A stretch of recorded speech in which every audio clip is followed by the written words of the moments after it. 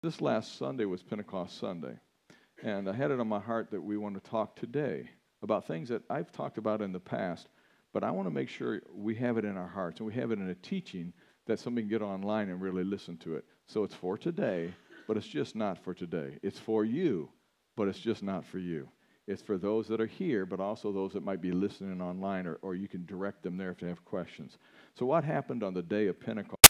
I'm going to read for a while, and then Arch is already ready. He's told me he will read for me. He begged me, and finally I said, okay. He said, as long as you don't tease me. And I said, well, that's an impossibility. So he said, all right, I'll take it. But if you'll put up Luke chapter 1, verses 1 through 3. It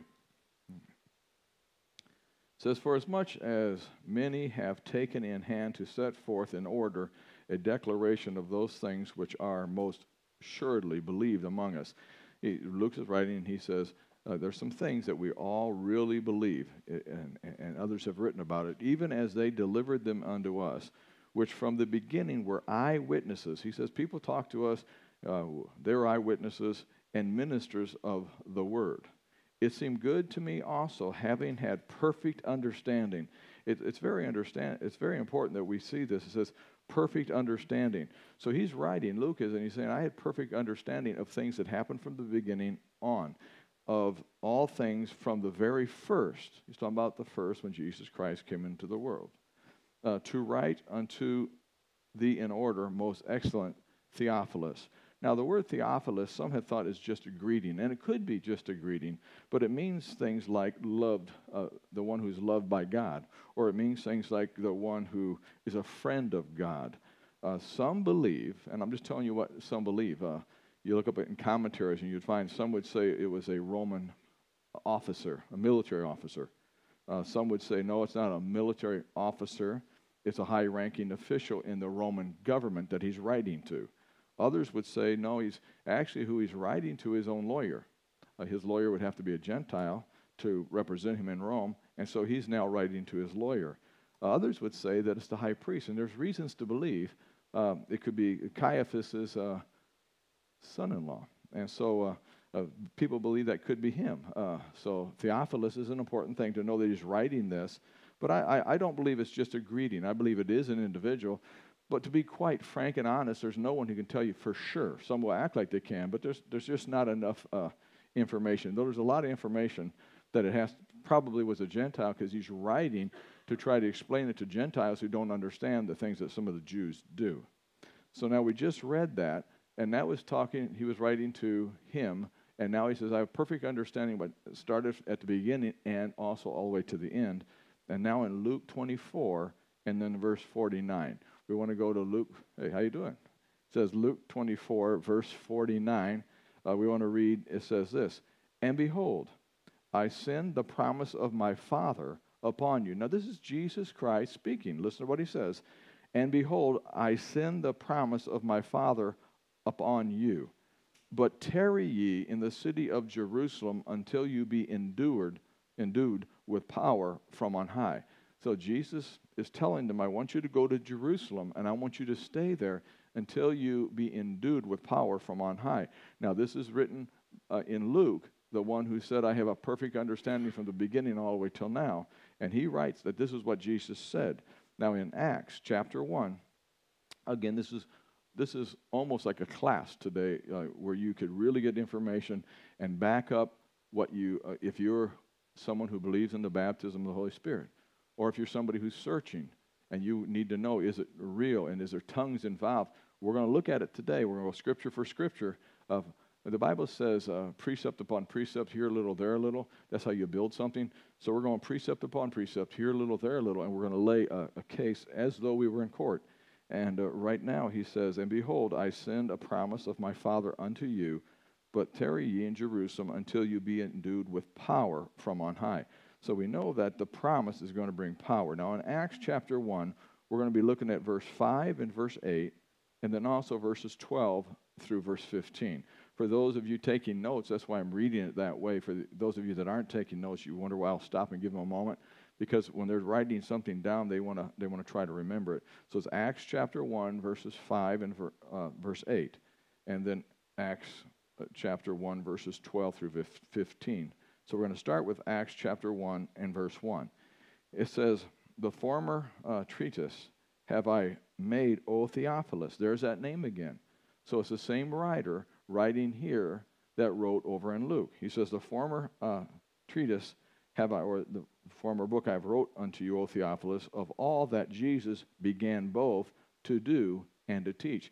He said, I started writing to you in the Gospel of Luke how Jesus began to do some things. I want you to know Jesus isn't done yet.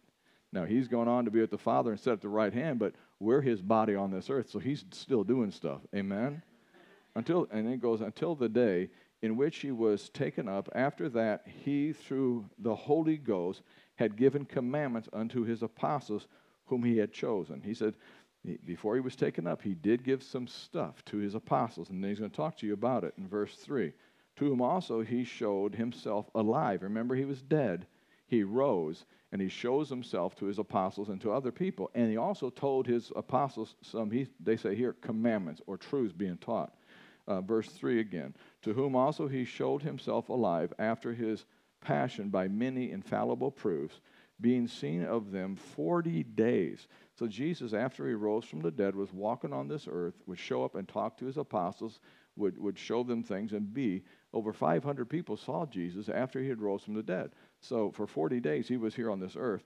There's no way those living at that time could really have a good case saying that he didn't raise from the dead, because there's 500 people that said, yeah, we saw him. And again, it says in verse 3, once again, to whom also he showed himself alive after his passion for many infallible proofs, being seen of them 40 days, and speaking of the things pertaining to the kingdom of God, and being assembled together with them, commanded them that they should not depart from Jerusalem, but wait for the promise of the Father, which saith he, ye have heard of me. And verse 5 says, for John truly baptized with water, but you shall be baptized with the Holy Ghost not many days hence. See, there's a difference. He says, John baptized with water, but you're going to be baptized with the Holy Ghost. So go to Jerusalem and wait for the promise, which is the Holy Ghost. Now in Acts chapter 1, same chapter, verse 8, we just drop down a little bit, and it says, and you shall receive power. Everybody say power. Jesus is saying something that we don't want to discount. He says, and you shall receive power. He said, but I don't really believe it. This is Jesus. We better believe it. And you shall receive power after that the Holy Ghost has come up on you, and you shall be witnesses unto me both in Jerusalem and in all of Judea and Samaria and unto all the uttermost parts of the earth. Now, so he says, hey, look, I want you to go to Jerusalem. They go there. They go to the upper room, if you remember. And he says, I want you to stay there until the Holy Ghost comes. It's a promise from my Father. And he'll come, and when he comes, he'll endue you with power. Remember, Peter's kind of wishy-washy. He's afraid. The night that Jesus is taken, he denies Jesus, that even follower of Jesus, because he's afraid. Now, watch what happens when he's endued with power. But first, let's go ahead and read Acts chapter 1, verse 12. We're going to read down through 15. And the reason we're going to read this is because I want you to see how many people are in that upper room. Because some people say the only people that are ever supposed to be baptized or filled with the Holy Spirit are the apostles. So we want to take a moment and read what the Bible says. Everybody say what the Bible says. See, we all have opinions. We all have noses. And we all sometimes have larger noses than others. And sometimes our noses can smell more than others. So opinions are like that. We all have one, but some smell more than others. So we ought to go to the Bible and let the Bible speak for the Bible. Amen?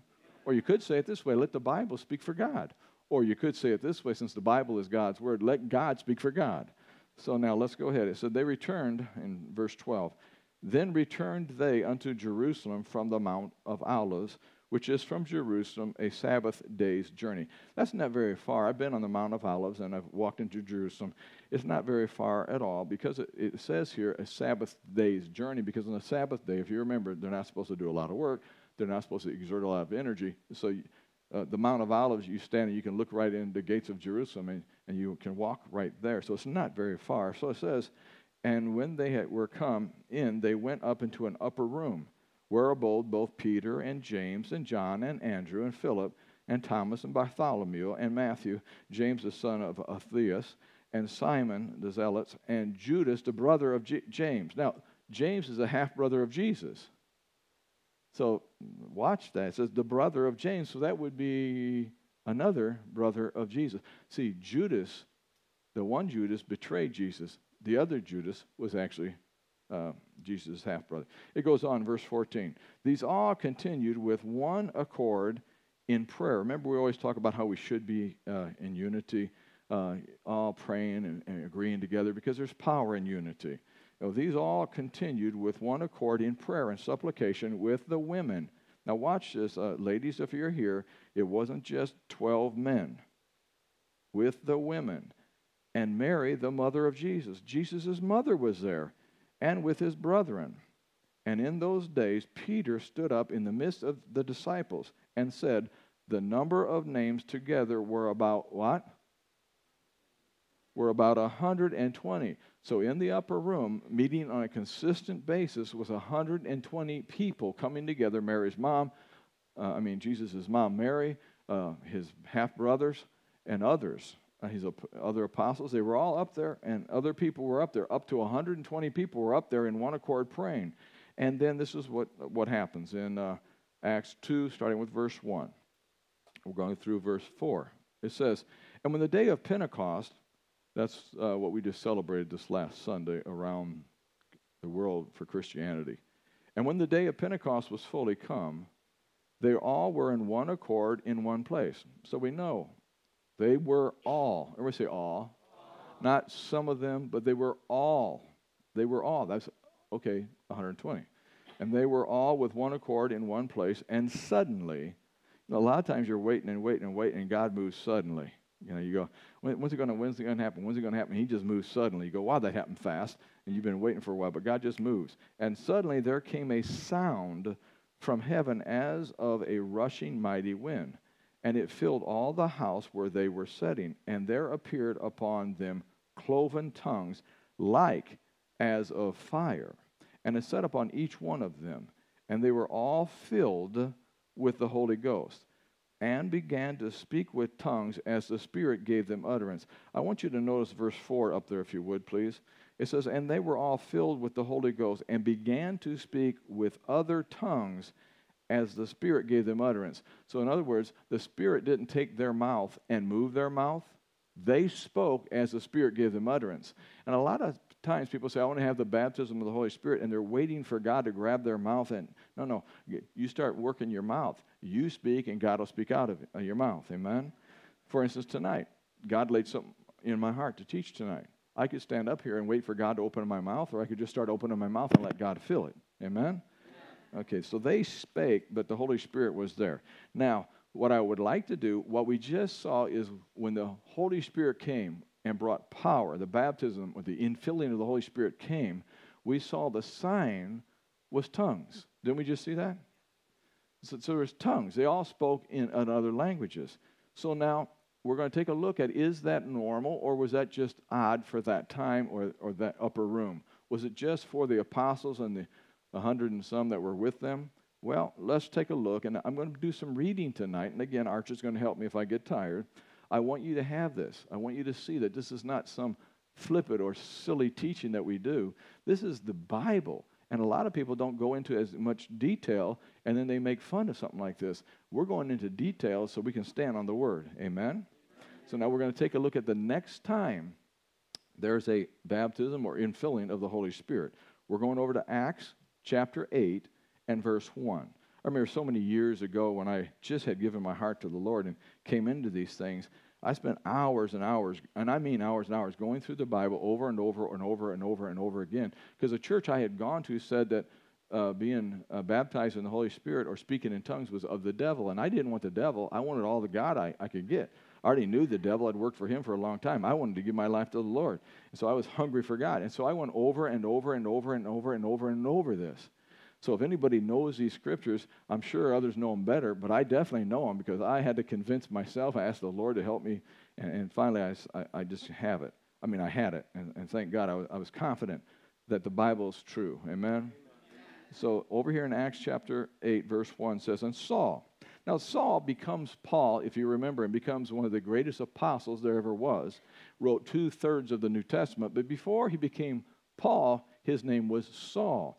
And Saul was just trouble for the church. The Christians, the believers that were on the earth, just had a hard time with Saul because Saul was just taking them to prison and separating families. He was just not a nice guy. Like it says here in Acts chapter 8, verse 1, it says, and Saul was consenting unto his death. Stephen had just been stoned, and Saul was standing there. They laid their coats. The people that stoned him laid their coats at Saul's feet. And it says he sat there and said, yes, he deserves to be killed. He's a heretic because he's talking about that guy named Jesus. And Saul was consenting unto his death, that's Stephen. And at that time, there was a great persecution against the church, which was at Jerusalem, and they were all scattered abroad throughout the regions of Judea and Samaria, except the apostles. Now, what's funny here is Jesus told them to go in all the world and preach the gospel, but they didn't do it at first. But when persecution came, then all of a sudden they went out and started preaching the gospel everywhere. It says here in verse 2, and devout men carried it was Stephen. I said the wrong name. Stephen is the guy that had been killed. Stephen to his burial and made great lamentations over him. As for Saul, he made havoc of the church, entering into every house and hailing men and women, committed them to prison. He took them, went right into their house, grabbed them, pulled them out of there. Can you imagine you're in your house having supper or dinner or lunch, and they grab you, pull you out of the house, and throw you in prison? He was in charge of that. Saul was, who later became Paul. Therefore, they were scattered abroad, went everywhere, preaching the word. They didn't hide. They went around preaching the word of God. Then Philip went down. Now, here we go to Philip. Then Philip went down to the city of Samaria. This is important. Remember, Jesus talked to the woman at the well. She was a Samaritan. If you remember, Jesus talks about the Good Samaritan, or we call him the Good Samaritan. Samaritan is a half-breed. It's half Jew and half not Jew. And the Jews didn't like him. The Jews, if they had to walk, say, over there, they would walk around the Samaritans' town because they said if you stood or touched the ground, you get filthy and unclean. The Jews didn't like the Samaritans, and the Samaritans didn't really like the Jews. And that's why that story of the Good Samaritan is so powerful, because the man who was laying alongside the road, who the Samaritan helped, was a Jew. So this is very, very important that now this gospel, this thing is going to be talked about is for the Samaritans, the unclean, or the ones the Jews don't like. It says, then Philip went down to the city of Samaria and preached the gospel unto them. You got to know the Jews didn't like that. You're going to the Samaritans and preaching Christ, Jesus Christ. The Jewish believers did not like this Philip going down there and preaching Jesus to those filthy Samaritans. And the people with one accord gave heed unto those things which Philip spake, hearing and seeing the miracles which he did. For unclean spirits, crying with a loud voice, came out of many that were possessed with them, and many were taken with palsy, and that were lame were healed. He goes down there, Stephen does, and he starts talking to them about Jesus Christ. And all of a sudden, spirits are being cast out, and people are being healed. Isn't it interesting how people say, no, the gospel doesn't have any power in it. You can't cast out devils. You can't heal people. You can't pray for those that are sick. But the early church, they just didn't know that. They thought it did, so they did it. And many were taken with palsy, and that were lame were healed. And there was a great joy in that city. Can you imagine your city, Samaritan city? You're hearing about this Jesus Christ, who was a Jew. This Jew is preaching it to you, Philip, and your mama and your daddy are being healed. Your kids are being healed. You're going, wow, this is fantastic. But there was a certain man called Simon, which before time, now this is important. That's why I'm reading through this. Watch this. Which before time in the same city used sorcery. There's always different powers out there, different spirits out there. There's there's an evil spirit. The devil tries to make himself look like Satan, or look like Jesus, or look like God. And so you have to always be careful. Amen? The city used sorcery and bewitched the people of Samaria, giving out that he himself was some great one. He was nothing but a con man, to whom they all gave heed, for the least to the greatest, saying, this man is the great power of God. This Simon did all these kind of weird things and con man. And they said, wow, we're going to follow him. He's got to be from God. But now this guy has come down. This guy's talking about Jesus, and he's casting demons out of people and healing people. And now the whole city's going, what is going on? This is cool. But now going back to Simon, this con guy, and to him they had regard. They had really given regard to this con man because that of a long time he had bewitched them with sorceries. But when they believed Philip's preaching, the things concerning the kingdom of God and the name of Jesus Christ, they were baptized, both men and women. Although men said amen, and although women said amen, that means we all can make heaven. Then Simon himself believed also, and when he was baptized, he continued with Philip and wondered, beholding the miracles and the signs which were done. He's continuing, he's watching this, and he's going, how can this happen? I'm a con guy, but it looks like this is for real. Now when the apostles, which are at Jerusalem, everybody say the apostles. If you remember, we read it a minute ago. I don't know if you caught it or not. Maybe I didn't bring enough attention to it. It said the church was scattered except for the apostles. It said the apostles stayed in Jerusalem. So they're up there in Jerusalem. He's down there preaching the gospel, and things are happening among the Samaritans. Now, the apostles are who everybody looks to see if they'll put their stamp of approval on things. And if they reject the Samaritans, then the Samaritans are rejected. But if they put their stamp of approval that what is going on down there is of God, then the Samaritans now can be brought into the kingdom of God. This is very important because what's going to happen is they're going to go down there and check everything out. And they're going to decide on whether half-breeds can come into the kingdom of God. And if you have different nationalities in your blood, let's pray that it happens because we all want to be saved. Amen? And so that's what happens. The apostles, no one's going to believe it unless the apostles put the stamp of approval. So the apostles have to go down and see whether it's right or not. It says, when they came down, in verse 15, prayed for them that they might receive the Holy Ghost. Did you just hear that? They came down to Samaria. They've been hearing all these things are taking place, and now they pray for them to have the Holy Ghost. We already know that people are being baptized. That means they believed. They believed. They received Jesus Christ, and they were baptized. Baptism is an outward expression of an inward decision that was made. They were baptized. But now the apostles come down that they might receive the Holy Ghost, for as of yet he was fallen upon none of them. Only they were baptized in the name of the Lord Jesus. Some people say, well, I've got all there is. I received Jesus Christ and I was water baptized. Well, again, the apostles went down there and came down there so they could receive the Holy Ghost. They had received Jesus Christ. But there's a different thing going on here. Everybody say different. For as yet he had fallen upon none of them, only that they were baptized in the name of the Lord Jesus. They laid their hands on them and they received the Holy Ghost. So now the apostles come down. Are you all Italian or mixed? You're all Italian? How about you? Are you mixed? Are you one? One? Oh, brother. I'll lay my stance on myself. But my grandpa said, what was it, Mom? We're a whole lot of nothing. I don't know how you say it. Yeah, we're a little bit of everything, but not much of anything. We have all kinds in us. They went down there and they looked at the Samaritans, and this is important.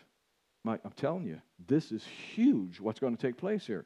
This is whether God's really going to accept them or not. This is huge, huge.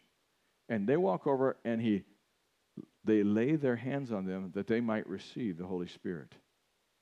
This is huge. And the apostles, others are watching to see, is God going to accept them or not? It looks like the apostles are saying okay because they're putting their hands on them. But what's going to happen? Now let's read on. I think we'll see something.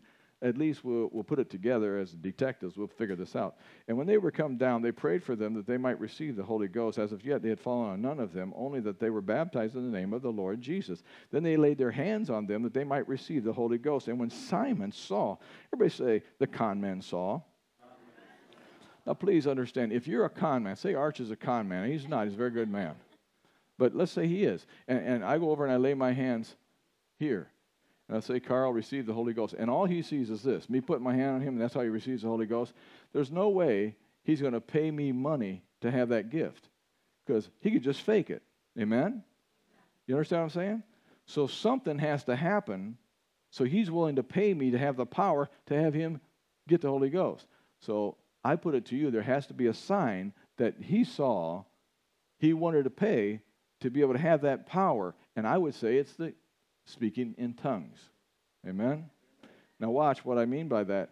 He laid their hands, and verse 17 says, then they laid their hands on them that they may receive the Holy Ghost. Now watch verse 18. And when Simon saw through the laying on of the apostles' hands the Holy Spirit was given, he offered them money. Now listen what he's going to offer them money for, saying, give me also this power, that on whomsoever I lay my hands, he might receive the Holy Ghost.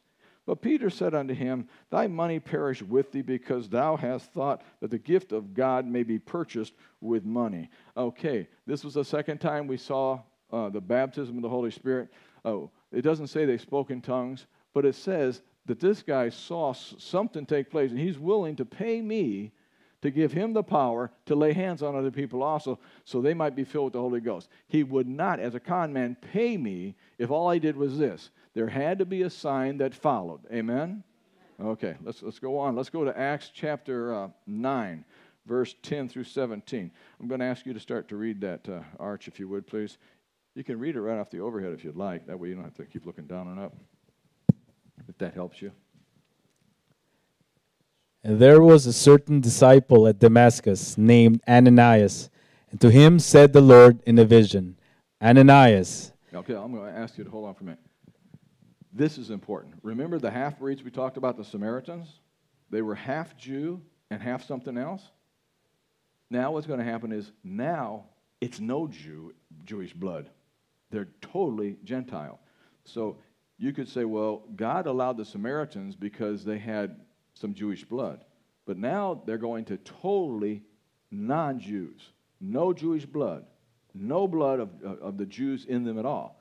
So it's not half part or a little portion of Jewish blood. They're totally Gentiles. Okay? So watch. The gospel's trying to tell us it came to the Jews. It went to Samaria, the half-breeds had some Jewish blood, and then it went to those who had no Jewish blood at all. Now, if you have Jewish blood in you, that's good. But guess what? If you don't have any Jewish blood in you, this is for us. Amen? Okay, go ahead if you would, please. And he said, behold, I am here, Lord. And the Lord said unto him, arise, and go into the street which is called Straight, and inquire in the house of now, this Judas. is interesting also. I'm going to keep interrupting you. Just get used to it. Pretend I'm your wife. You'll be,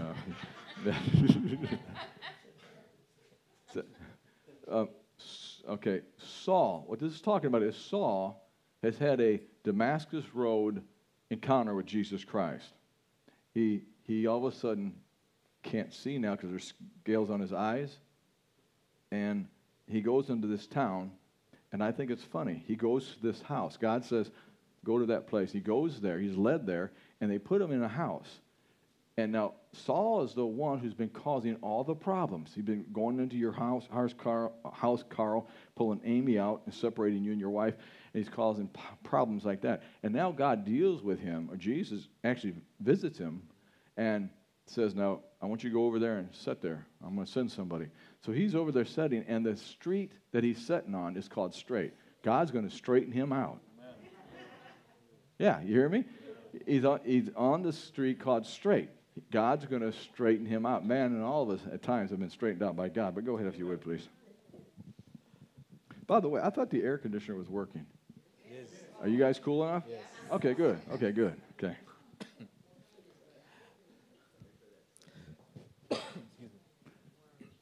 And had seen in a vision a man named Ananias coming in, and putting his hand on him that he might receive his sight.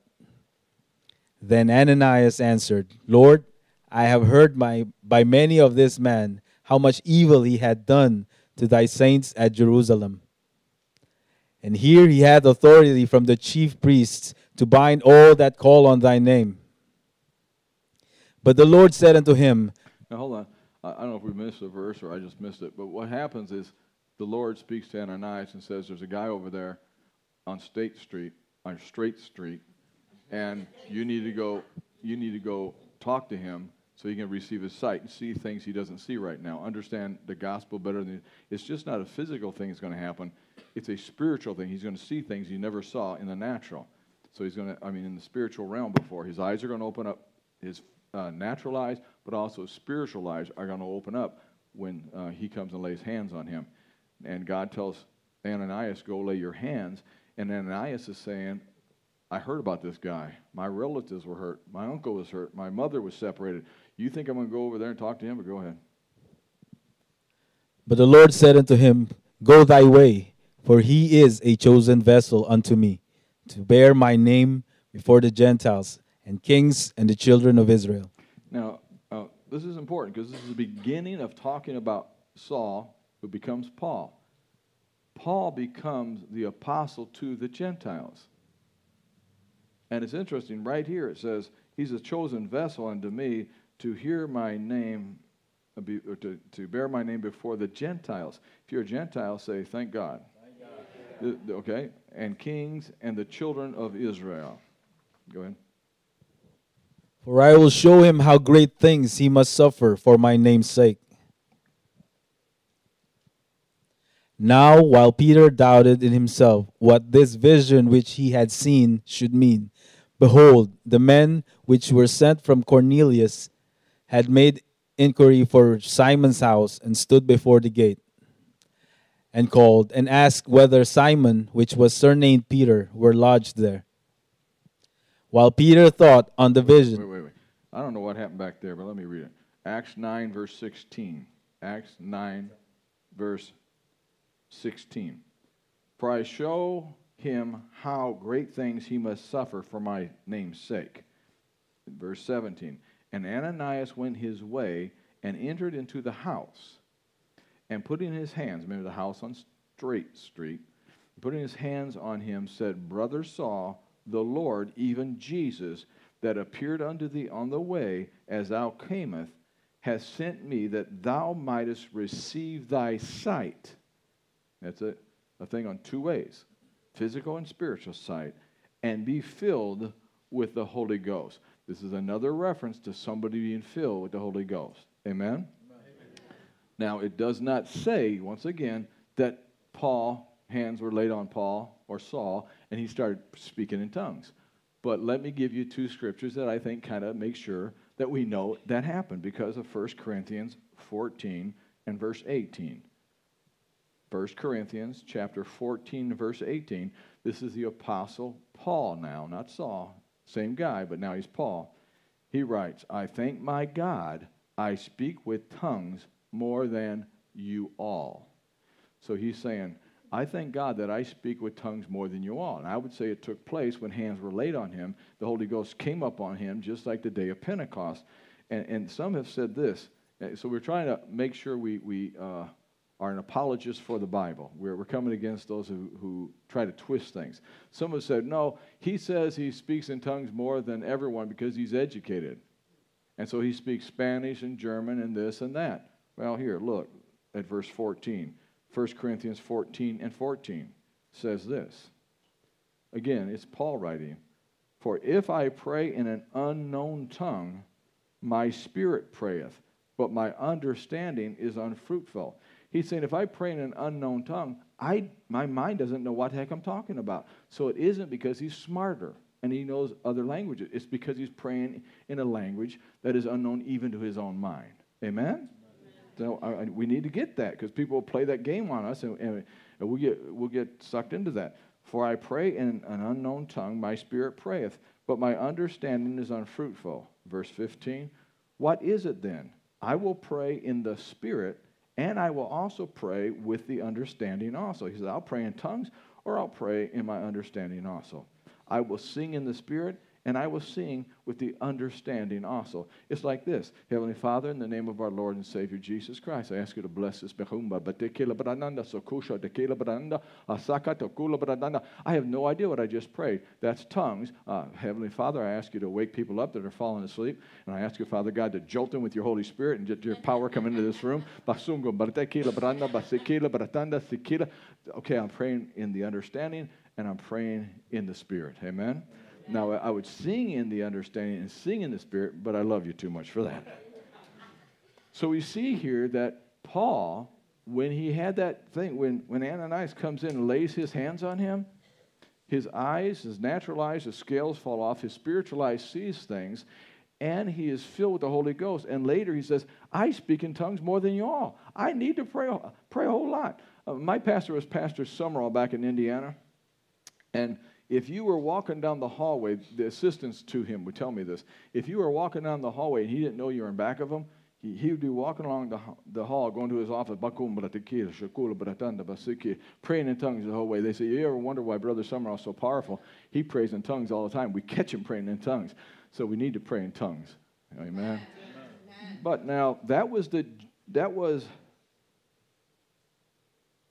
Samaritans, Jews, someone who is a terrible person coming against God, and yet God turns it around, uses them, and fills them with the Spirit. But now let's go over to Acts 10, verse 1. And there's a whole lot. I know we're reading a lot, but we have to do this because we're building a case to make sure it's legitimate. I don't like it when you have a one-verse wonders, and they give you one verse, and then you wonder what they're talking about. One-verse wonders. They give you one verse, you wonder what they just said, or wonder if it's true or not. So what we want to do is we give a lot of verses and see that it's true. Okay, there was in verse 1. Do you have the right scripture? Yeah. Okay, Acts 10, verse 1. There was a certain man in Caesarea called Cornelius, a centurion of the band called the Italian band. They played the drums and a devout man and one that feared God with all of his house, which gave much alms to the people and prayed to God always. He saw a vision evidently about the 9th hour of the day, an angel of God coming into him and saying unto him, Cornelius. And when he looked on him, he was afraid and said, What is it, Lord? And he said unto him, Thy prayers and thine alms have come up for a memorial before me. We're getting ready to go into Memorial Day. Yeah, you can have a memorial unto God by helping people, blessing them, and praying. And now send men to Joppa and call on one Simon, whose surname is Peter. If you guys know who Peter is in the Bible, say, I know. Okay, so do I. It says, and he lodgeth with one Simon a tanner, whose house is by the seaside. He shall tell thee what thou oughtest to do. I was there, by the way. This is an interesting place. Right by the seashore, you go. You know, when you hear about Peter being there and he goes upstairs, if you remember, and the sheet comes down and he sees the different animals and all that. He says, eat. He says, I don't eat anything unclean. You remember that story? Well, I'm telling you what, you think he was working hard, but when you go to the top of that house and you look out across, it's right by the sea. I mean, you're sitting there with the breeze flowing by. You're looking at the beautiful waves. You're going, he had it kind of nice up there. Really, truly. And when the angel which spake unto Cornelius was departed, he called 2 of his household servants and a devout soldier of them that waited on him continually. And when he had declared all these things unto them, he sent them to Joppa. He said, man, I had a vision, and the angel told me to send you to Joppa to this guy's house and ask for Simon Peter. And it says, and this guy's totally not a Jew at all. And the morrow, as they went on their journey and drew nigh unto the city, Peter went up upon the housetop to pray about the 9th hour. Beautiful place. And he became very hungry and would have eaten, but while they made ready, he fell asleep into a trance. He saw heaven open and a certain vessel descending unto him, as it had been a great sheet knit at the 4 corners and let down to the earth, wherein were all the manner of 4-footed beasts of the earth, and wild beasts, and creeping things, and fowls of the air. And there came a voice to him, Rise, Peter, kill and eat. But Peter said, Not so, Lord, for I have never eaten anything that is common or unclean. The Jews were not supposed to eat certain items. And he said, I've never eaten any unclean thing.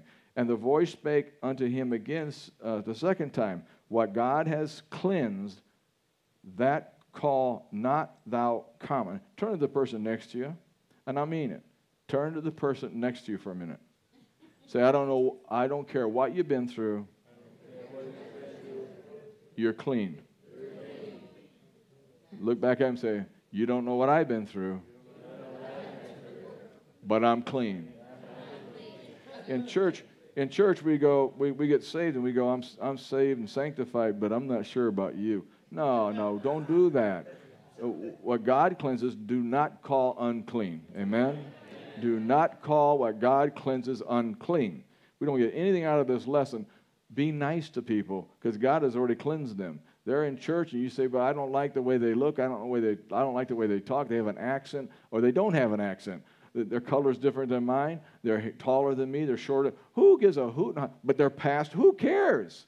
If God's called them clean, by God, they're clean. Amen? And a voice spoke unto him again, the second time, what God has cleansed, that call not thou common. Well, you're not even common. You're blessed. This was done thrice, and the vessel was received up again into heaven. Now, while Peter doubted in himself what this vision which he had seen should mean, behold, the men which were sent from Cornelius had made inquiry of Simon's house and stood before the gate. Simon's having this vision of these food, this unclean food, and he's going, I've never eaten this. God's saying, eat it. He's going, I can't eat it. It's unclean. I've never eaten it. And God says, if I've called it cleansed, it's cleansed. So what he's starting to do, God's saying, I'm bringing the unclean Gentiles into the kingdom of God, and you receive them. Amen? Okay, well, he doubted in himself what this vision which he had seen should mean. Behold, the men which were sent from Cornelius had made inquiry of Simon's house and stood outside the gate and called and asked whether Simon, which was surnamed Peter, lodged there. While Peter thought on the vision, the Spirit said unto him, Behold, 3 men seek thee. Arise, therefore, and get thee down, and go with them, doubting nothing, for I have sent them. This is a powerful story, man. The Samaritan half-breeds saw the guy who caused so much trouble, tongues and tongues, the Jews, tongues, Spirit-filled, baptism of the Holy Spirit, and now the Gentiles. Then Peter went down, and Peter's looked upon as, by some, as the first pope. I just call him a good apostle, but he's highly regarded. And here, now he's going to the Gentiles. Remember how the apostles had to go down to the half-breeds, the Samaritans, and then the Holy Spirit came upon them, and God said, I accept them. And now Peter's being sent over to the Gentiles. God's saying, I want you to know, I'll take the half-breeds, I'll take Saul, who caused so much trouble, and I'll take the Gentiles, and I'll bring them all into my family. That's a good story, isn't it? And they said, Cornelius, the centurion, a just man, and one, Peter's talking to these people that were sent, that feareth God, of a good report among the nations of the Jews, was warned from God by a holy angel to send for thee into this house, and to hear words of thee. Then called he them in, and lodged there. And on the morrow, Peter went away with them, and certain brethren from Joppa accompanied him. The Jews. So this is Peter, okay? Here's Peter. He gets this vision. Father, I've never eaten anything unclean. God says, do not call what I call clean common. They're clean now. Then all of a sudden he hears there's 3 guys at the door. He goes down there. They're Gentiles. And they're going, we need you to come with us and talk to our master, who's a Gentile, in the Gentile area. Peter says, okay. And they leave the next day to go to the Gentile area. This is a powerful, powerful thing. Let's drop down to verse 23. Acts 10:23. Then called he them in and lodged them. He had them stay with them. And on the morrow he went away with them, and a certain brethren from Joppa accompanied him. He brought some Jews with him. He goes, I'm going with the, you look at, man, I'm white and we're going to a black neighborhood. I need some white guys with me. I'm black and we're going to a white neighborhood. I want some black guys with me. You know how it is, you know. Oh, you're so holy you never thought those thoughts. Well, Peter is holy and he thought those thoughts. He said, I want some Jews going with me to the Gentiles. And on the morrow, after they entered into Caesarea, and Cornelius waited for them, and had called together his kinsmen and his near friends. And as Peter was coming in, Cornelius met him and fell down at his feet, and he worshipped him, a Gentile worshiping a Jew. And Peter took him up, saying, Stand up, I myself also am a man. And as he talked with him, he went in and found many that were come together. The house was full of a bunch of Gentiles. Here, this Jews coming into their house who would never come Jews would not step into a Gentile's house, just like they wouldn't step onto the Samaritan's land. And now Peter's walking in, and it's full of a bunch of Gentiles. And as he talked with him, he went in and found many that were come together, in verse 28. And he said unto them, Ye know how that it is an unlawful thing for a man that is a Jew to keep company or come into one another kingdom. But God has showed me that I should not call any man common or unclean. Turn to the person next to you and say, I don't care what color you are, you're a family member. Therefore, I didn't ask you to marry him, I just asked you to say something to him. Let me read on, please. Verse 29. Therefore came I unto you without a gainsaying, as soon as I was sent for. I asked therefore for what intent you have sent for me. Now listen, he says, why have you sent for me? And Cornelius said, 4 days ago I was fasting until this hour, and at the 9th hour I prayed in my house, and behold, a man stood before me in bright clothing, and said, Cornelius, thy prayer has been answered, and thine alms are had in the remembrance in the sight of God. Alms is a gift to the poor. Verse 32. Send therefore to Joppa, and call hither Simon, whose surname is Peter. He is lodged in the house of one Simon the tanner, by the seaside, beautiful place, I'd like to be there right now, who, when he cometh, shall speak unto thee. Immediately, therefore, I sent for thee, and thou hast well done that thou art come here. Now, therefore, are we all here present before God to hear all the things that are commanded thee of God.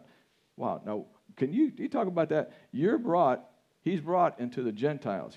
He says, I'm not even supposed to be here. I hope you know that. It's unlawful for me to be here, but God just told me to come, so I'm here. Why am I here? He doesn't even know. He just knows that they came for him, and God told him to go. He says, well, an angel stood beside me and told me that my prayers was a memorial to God, and my alms giving to the poor is a memorial to God, and that I was supposed to send for you. You're supposed to come here and speak to me. Now watch. Then Peter opened his mouth and said, of a truth I perceive that God is no respecter of persons, but in every nation he that feareth him and worketh righteousness is accepted with him. The word which God sent unto the children of Israel, preaching peace by Jesus Christ, he is Lord of all. That word I say ye know, which was published throughout all Judea, and began from Galilee, after the baptism of which John preached, how God anointed Jesus of Nazareth with the Holy Ghost and with power, who went about healing all those that were oppressed of the devil, for God was with him. And we are witnesses, he says, and we are witnesses of the things which he did both in the land of the Jews and in Jerusalem, whom they slew and hung on a tree. How many know that they hung Jesus on a tree? Yeah, cross is made of wood, wood is tree. How God raised up the third day. How many know that Jesus was raised on the third day? And showed him openly. We know that he was openly walking around for several days. Not to all people, but unto witnesses chosen before of God, even to us, who did eat and drink with him after he rose from the dead. And he commanded us to preach unto the people and to testify that, this is what we're supposed to do, by the way, that it is he which hath ordained, who was ordained of God to be the judge of the quick and the dead. To him gave all prophets witness that through his name whosoever believeth, please listen, Peter's actually preaching the gospel message. He says, I don't know why I'm here. They say, oh, you're here because I had this vision to talk to us. He says, well, okay, I'll tell you what I know about God. I walked with Jesus. He healed all those that were oppressed of the devil. I saw him die on the cross. I saw him after he rose from the dead. And that's who the prophets always talked about, our prophets. It goes on. To him gave all prophets witness, and through his name whosoever believeth in him. Can you imagine this Jew sitting there in a Gentile home? And whosoever believeth in him, Jesus was a Jew. if you Gentiles will believe in this Jewish Messiah, shall receive remission of sin. Now, while Peter yet spoke these words, the Holy Ghost fell, like on the day of Pentecost, and all them which heard the word, and they of the circumcision which believed were astonished. The Jews that came with him, remember he was going into a white neighborhood. He wanted some black guys with him. He's a white guy going into a black neighborhood. He wanted some white guys with him. He's a Jew going into a Gentile area. He needed some Jews with him. So he brought these Jews with him, and they're standing there, and all of a sudden, whew, the Holy Ghost falls on everybody, and they're amazed. They're going, look at this. Look what's happening. So it's not just Peter there saying it's okay. Watch what happens. Verse 44. While Peter yet spake these words, the Holy Ghost fell on all them which heard the word, and they of the circumcision, the Jews that came with, which believed, were astonished, as many as came with Peter, because, why were they astonished? Because that on the Gentiles also poured out the gift of the Holy Ghost. And they heard them. Everybody say heard them. Everybody say heard them. They heard them speak with tongues and magnify God. God's going, I'm going to put a stamp of approval. The Gentiles are brought in because I'm pouring out my Holy Spirit on them, and you Jews are going to see it because you were there, and you guys, you were filled with the Holy Ghost, and you spake in tongues. I'm going to show you the Holy Ghost is going to fall on them, and they're going to receive the same gift. And they heard them speak with tongues and magnify God. Then answered Peter, can any man forbid water, that these should not be baptized, which have received the Holy Ghost as well as we? And he commanded them to be baptized in the name of the Lord. Then prayed he for them, and he tarried several days. So it's getting time, so I have to close it.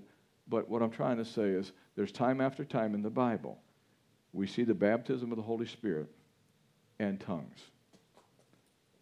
Paul had Ananias lay his hands on him because he was an ornery critter. And God wants us all to know we've gone through ornery, stinky, rebellious, uprighteous, or we think we're righteous, uppity attitudes. And he says, I want you to know, if you humble your heart, I receive you in my family, and I'll fill you with the Holy Ghost. And you'll end up speaking in tongues more than them all. And your understanding may be unfruitful, but your spirit will bear great. And I want the half-breeds, the Samaritans, I want them to know as I'm sending people there. And I'm going to, you watch. The apostles are going to go down. They're going to lay their hands on them. And they're going to pray in tongues. So much that Simon, the sorcerer, is going to pay. Give me that. Give me that power. And here the Gentiles. We'll never allow the Gentiles in our Jewish faith. No. He says, we're even going to send Peter, some thought the head of the church, down there. And Peter, I want you to preach. And while you speak, he didn't even lay his hands. He just spoke. And God did something. You know, Peter might have been a little reluctant to lay his Jewish hand on the Gentile head at first. So God said, I'm going to teach you something. And he just did it. And they started speaking in tongues. So is there a baptism of the Holy Spirit? On the day of Pentecost, there was. After there was, and there was, and there was. And was there speaking in tongues? Yes, yes, and yes. Amen. We're out of time. There's so much more I want to cover. Next week, if we have time, I'd like to finish some of this. And then I want to talk to you about, you might want to remember this question, because this bugged me so bad. I was taught in the church that I was raised that those who went to a Pentecostal church or those that prayed in tongues had received demons. And that talking in tongues was a chanting of a demon inside of them. So next week, we're going to go into the Scripture and answer the question from the Bible, not just one place, several places, on what does the Bible say about that. Because I was reluctant to go forward. As in Lester Sumrall's church, and Brother Kenneth Hagin was there speaking. If you don't know these guys, some people might. And he was speaking, and he invited people up to receive the Holy Ghost. And I had a battle because I was taught that was of the devil. But the hunger inside me, I wanted it, and I had read. So I went forward, and they took me in a room, and they prayed for me, and I started to pray in an unknown language I never heard. But then afterwards, all that teaching got to me, and I started thinking, I made that up. It's of the devil. The devil got into me. And I went on a search again, went through scripture after scripture, Bible after Bible, trying to find out. I even made an appointment to see Brother Summer. I went back and talked to an elder of the church I was raised in, got a booklet from them. And so next week, we have time. I want to answer the question, can you get an evil spirit when you're really seeking the baptism of the Holy Spirit? Can you get an evil spirit when you're seeking the baptism of the Holy Spirit? And we're going to go through the scriptures, and we're going to see that. Amen? Now, I can give you the answer right now, but I won't. I'll wait till next week. God bless you. I know it's a lot of reading tonight, but this is what we call teaching, and we have to get line up on line, precept on precept, here a little, there a little, and that's what builds. Let me pray for you. Father God, in the name of our Lord and our Savior, Jesus Christ, we thank you so much for your Spirit. We thank you for your word. We thank you that you're here with us. And Heavenly Father, as we went through your word today, we're so thankful to you that you showed us that you bring Jews, you'd baptize them in the Holy Spirit, the evidence of speaking in tongues. You would bring in half-breeds, which several of us are. You would bring in people that even had come against your church and give them a chance, and even then use them and baptize them, and they'd speak more than anyone in tongues. And you showed us that even those who had no Jewish blood in them at all were brought in and received the same gift.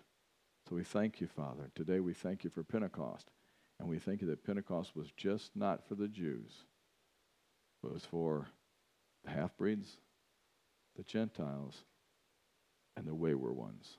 We thank you, Father, in Jesus' name. Amen. God bless you. Rick's going to play some music. In front of you are the envelopes. This last Sunday we talked about giving, and we may talk more about that but in the future. But it is true. God, from the very beginning, set up a way for us to really become like him. He is such a giver. He gave us this world to live in. He gives us eternal life. He gave his son, Jesus Christ. He says, I want to try to teach you to be like me, be a giver. And as you become a giver, he says, I'm going to give you incentive. You'll never outgive me. I'll always bless you when you give. I'll always take care of you. I'll always bless you when you give. And that's what he said. It's in his word. So I want to encourage you to give. Yes, yes, yes. I encourage you to give. I'm not one of those guys that talk a lot about giving, and people even wonder why. But I believe it. I believe it, and my wife and I do it. We believe that giving is important, and I want to encourage you to do the same thing. Amen? God bless you. The offering envelopes are in front of you. Please go ahead and give, and you have a great day. And man, if you're a tongue talker and you've been you stopped talking in tongues because you've been wondering, well, that's why I'm teaching this for you. Be more confident. Start praying in tongues. Slap the devil around. Don't let him and the world stop you. Amen? Amen. God bless you.